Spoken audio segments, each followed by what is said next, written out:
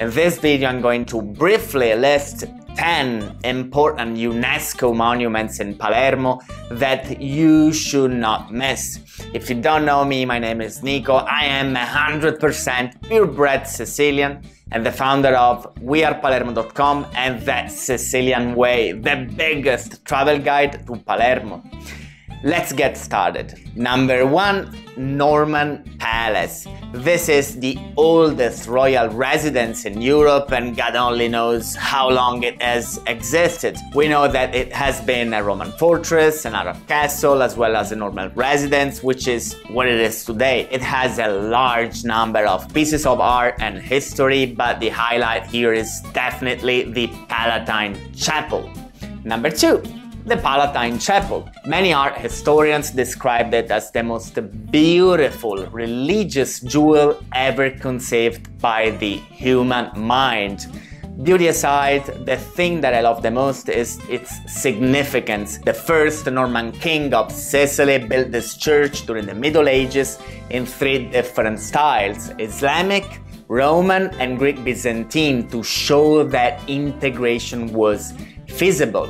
Number 3, La Zisa Palace. A Norman king built this palace in 1165 in a great fusion between Sicily and the Islamic cultural world. The highlight here is definitely the remains of the spectacular garden that was described as an earthly paradise with plants and animals of all kinds. It also featured a high-tech channel system that carried water from a nearby river. Number 4, the Cathedral of Palermo. The cathedral was built in 1185 and there are 3 main highlights here. The first is the exterior, which features a schizophrenic mix of architectural styles. Second, the lavish tombs of our Sicilian monarchs. And third, the roofs from where you can see our historic center from a privileged perspective.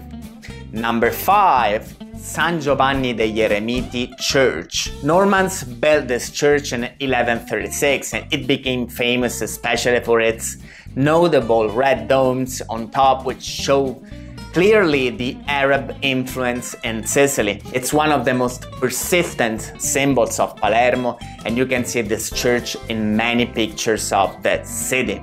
Number 6, Martorana Church. This church, built way back in 1143, is among the few Orthodox churches in Italy. The highlight here is a series of spectacular 12th century mosaics that appear as decoration, but in the past they served to teach the Word of God to the illiterate. Number 7, San Cataldo Church. This church, built in 1160, is yet another example of the Arab Norman architecture. The 3 red domes on top of the Arab influence are definitely what made this church famous, but also its marble flooring, made according to an ancient technique, is another highlight. Number 8, the Admiral's Bridge. The Admiral's Bridge is a medieval bridge that was built in 1130. It connected the capital to the royal gardens located across the old river. According to some documents, it was the first stone bridge built in all of Europe. Number 9, Monreale Cathedral.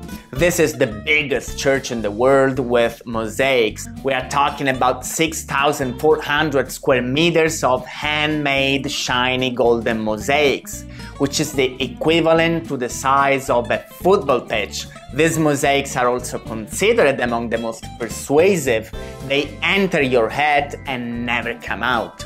And number 10, Cathedral of Cefalù. This church was built in 1131 and it features a fusion of 3 different styles: Islamic, Byzantine, and Latin. The cathedral has loads of art, but the highlights here are definitely the Byzantine mosaics and Christ Pantocrator. And I should also mention the external facade of these 2 towers, which seem to charm every visitor. That's it. In the description box you can find a free gift. It's a link to download for free 4 cool itineraries that will make you visit all the best places that Palermo has to offer. Make sure you don't miss them. Ciao!